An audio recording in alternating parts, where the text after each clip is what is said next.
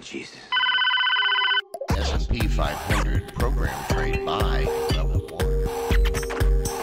It's your wake-up call, pal.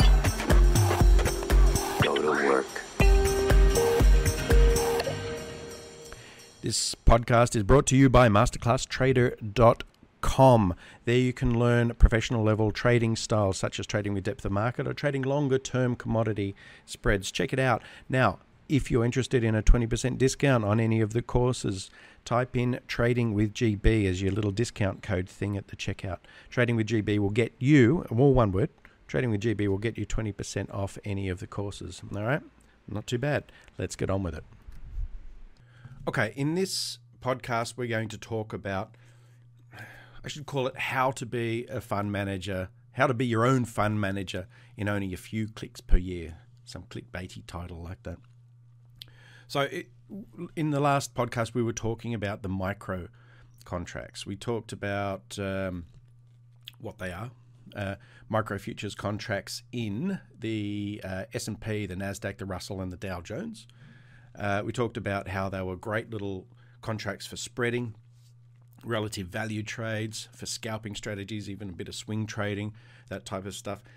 This is point number 4 I want to make from that discussion about micro contracts. Point number 4 is how you can use these contracts to be your own fund manager.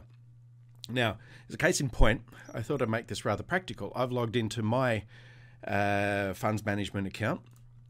Now, in Australia, we call this superannuation. Around the world, I call it pension funds or retirement accounts or whatever it is. But it's that amount of money that goes out of your salary into a fund, and those fund managers who you never know and never meet and all that stuff manage your money. And at whatever age, you take it out and buy your boat or your Toyota or whatever it is, you know. So I don't have a heck of a lot of money in superannuation because I've always worked for myself.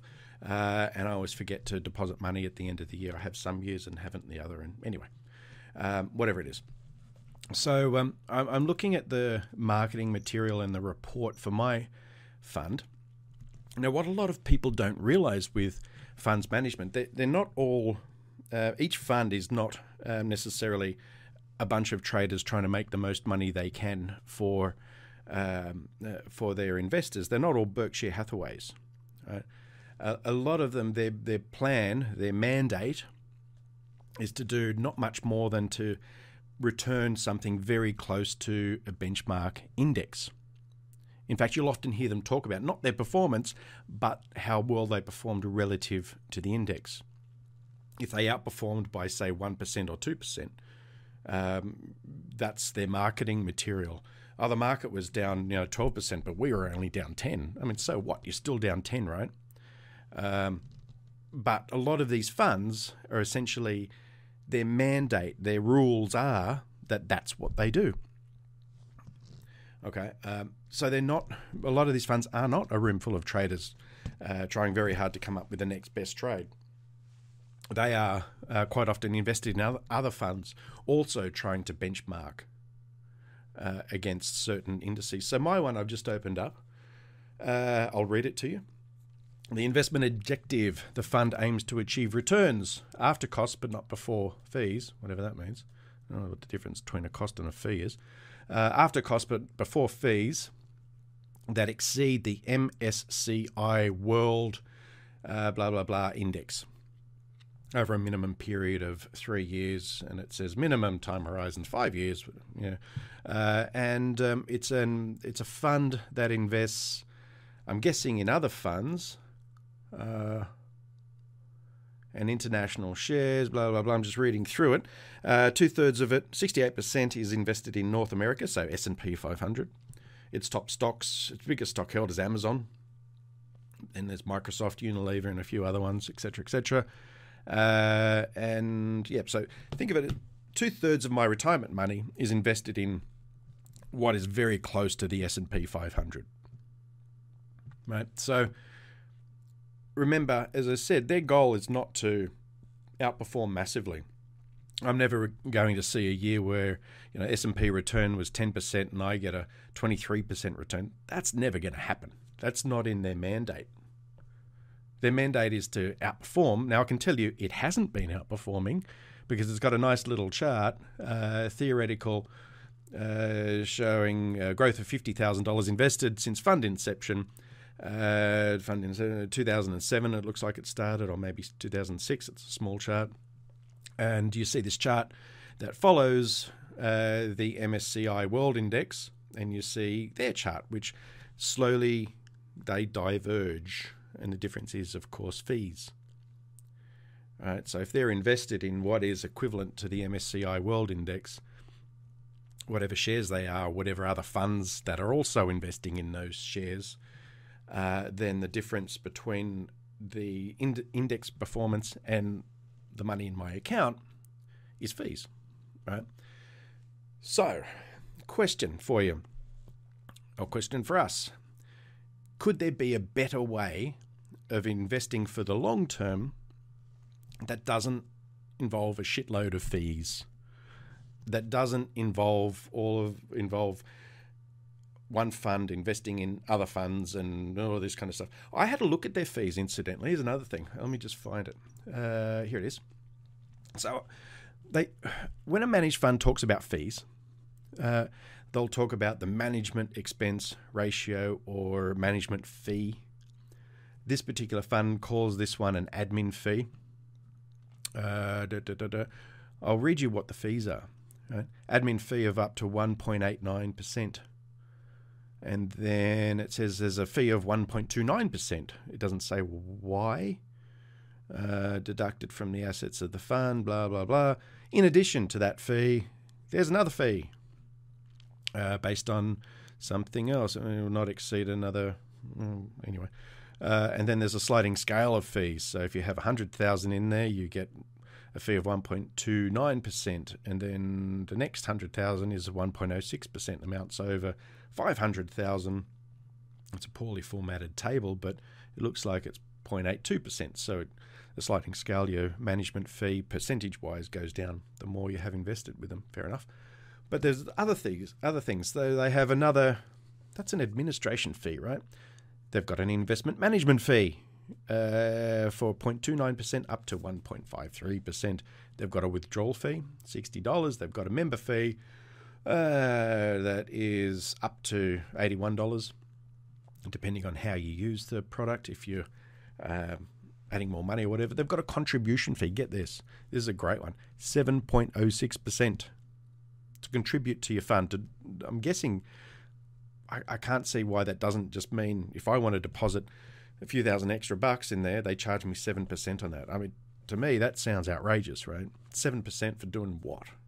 But the interesting thing is, if you look at this, if you think about this, that contribution fee will not be included in their reported performance.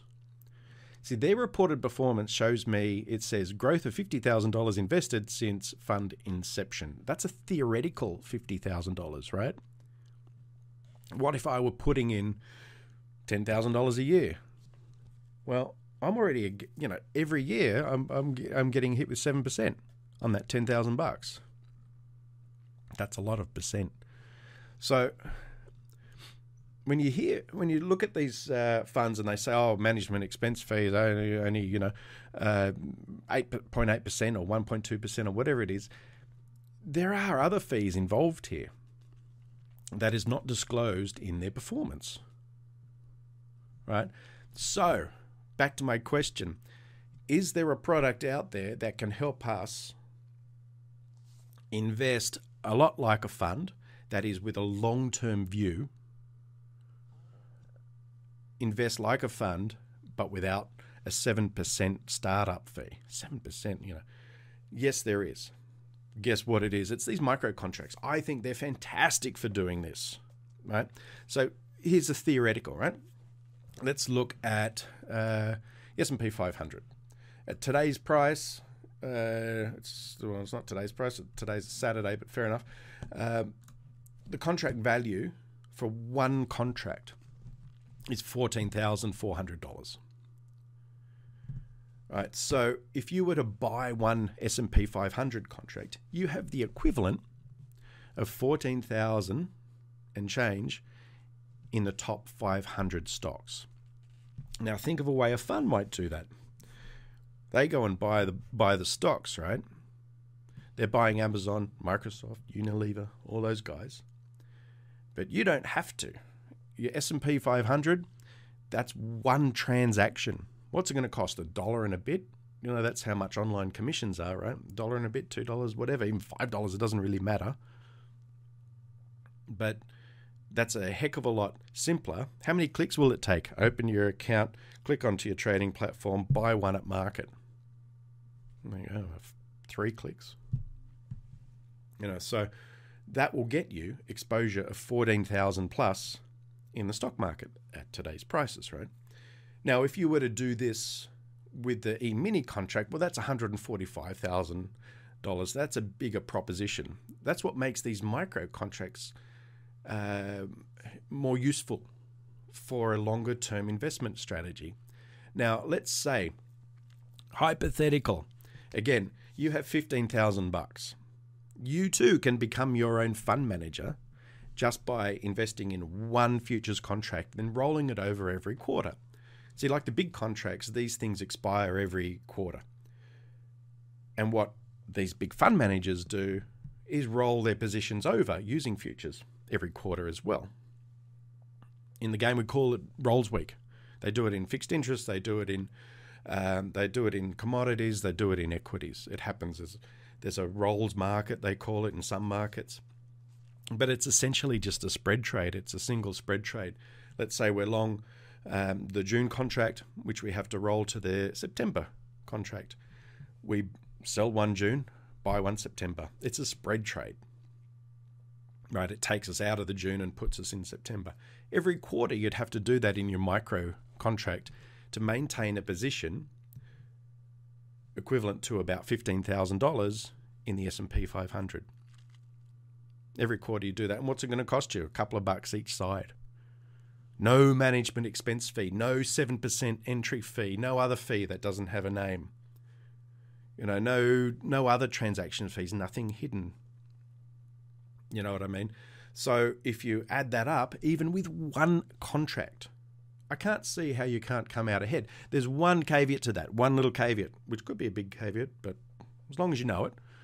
And that is, these funds, if you invest directly in Amazon, Microsoft, Unilever, etc., they pay dividends, or some do, you know, and they're generally invested back into the fund. So the performance of your fund generally includes dividends, whereas a futures contract doesn't pay you dividends. So they're most often benchmarking against an index that includes dividends. Sometimes they call it a total return index or whatever, something to check on your own fund. But that includes dividends. Now, different countries and different sectors have their own average dividend yields. I think in Australia it's about 4 and a bit. I think on the S&P 500 it's about low 4%.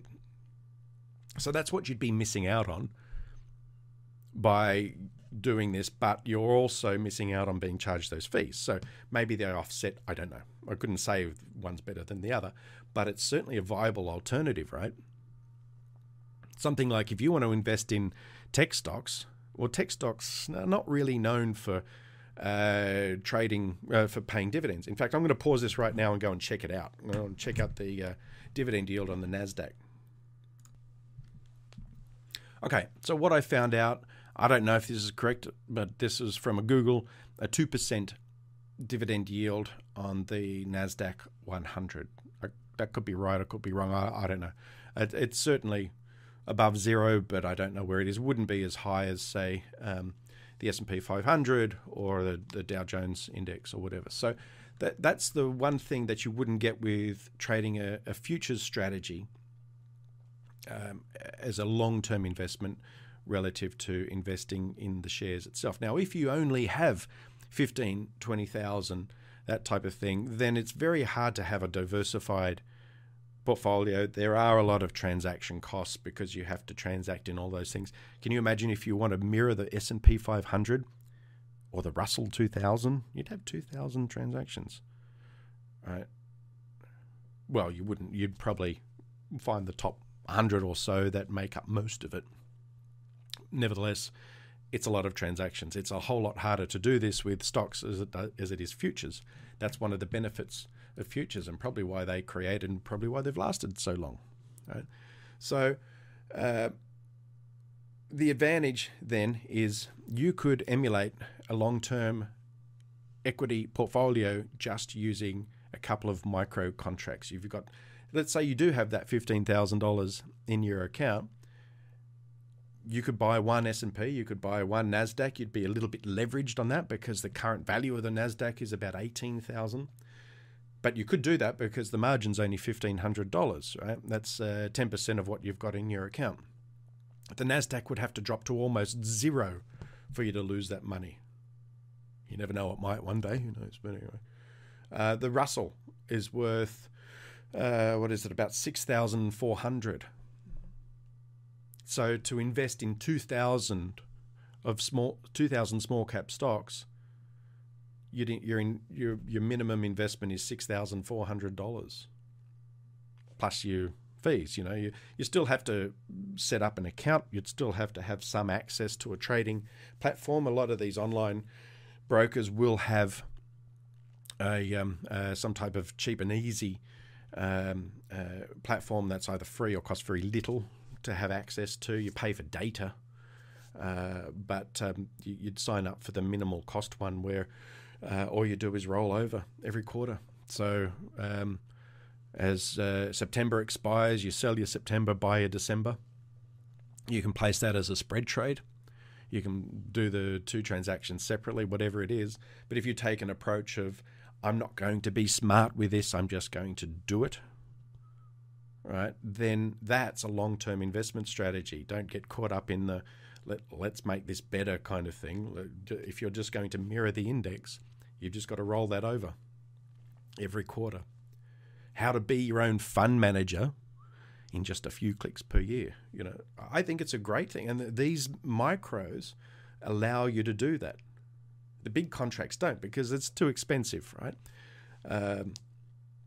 But if you don't like the idea, if you're investing in the long term and you don't like the idea of, say, a managed fund taking out all these fees, then that's a completely viable alternative. I'm not going to say it's a better way because, as I said, it doesn't include dividends, but it doesn't include all those fees either. So you've got to weigh up the pros and cons with it. And furthermore, you may be investing in a fund that is known to outperform very well. There are some good name funds out there. Who knows? But that's beside the point. If you're interested in just having exposure to the market long term, then these contracts are a great way to go. Let me do a little sum up of the very last podcast we had, which we spoke about the top 3 ways to trade, and that was, or trade these contracts, I should say, trade these micro contracts. And that was the smaller contracts are better for beginners because you're not risking a heck of a lot to get involved in the market. So like I said, back in the prop trading world, we used to have new traders on a simulator for, at times it was up to 3 months. Now, if we had these micro contracts, it would give us more options to allow a guy to go live with real money and trade in the real market. And then with that, you can start adding spread trading strategies because it's not going to cost a lot.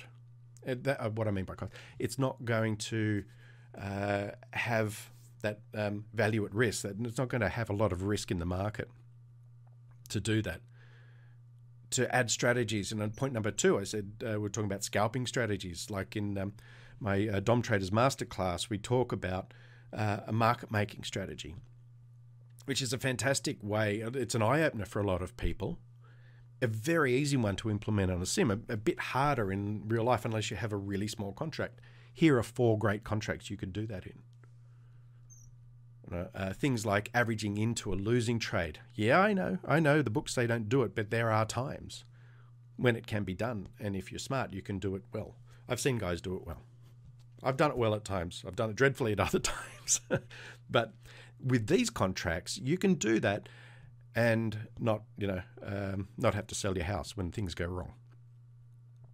Right? Same goes for spreading strategies. So in the prop world, you often see prop firms trading yield curve.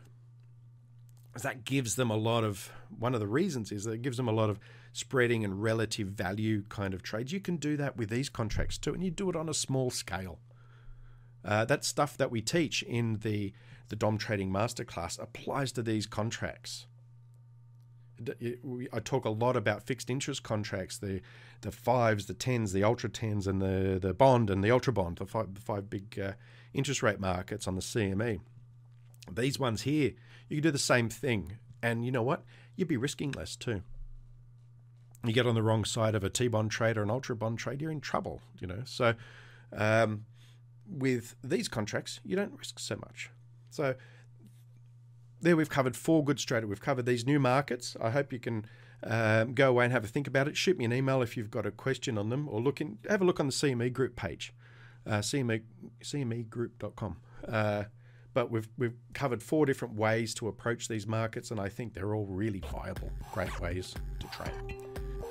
Okay, we're going to wrap it up. Remember, this podcast is brought to you by masterclasstrader.com. Check it out and use the discount code TradingWithGB for a 20% discount off the courses on masterclasstrader.com. Until next time, trade well.